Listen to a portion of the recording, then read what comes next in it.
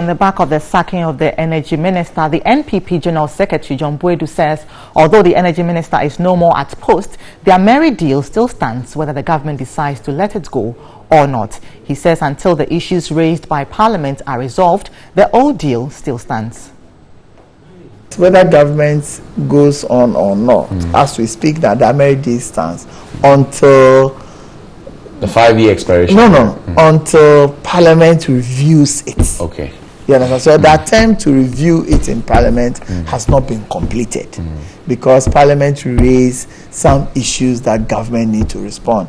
If government want to go again in the same manner it went, then it will depend on whether government accepts or not. So it is not just about even executive deciding to review it. You review it based on the acceptance of cabinet.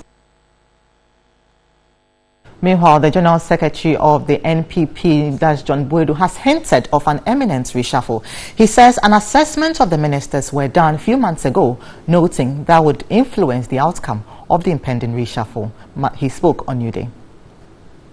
What will be done really is not a full-scale reshuffle. It's just a limited one. What would be done? What will be done? We'll move, say, ESLA from communications to education. But I'm saying that what will be done will just be a limited one as a result of the vacancy occurring at the Energy Ministry. So either the one acting goes back to his ministry or maintains that. It means that you must replace where he's coming from. If the person comes from a region or another ministry, it means that you must replace. Right. So it will just move around. But some few ministers may not come back anyway.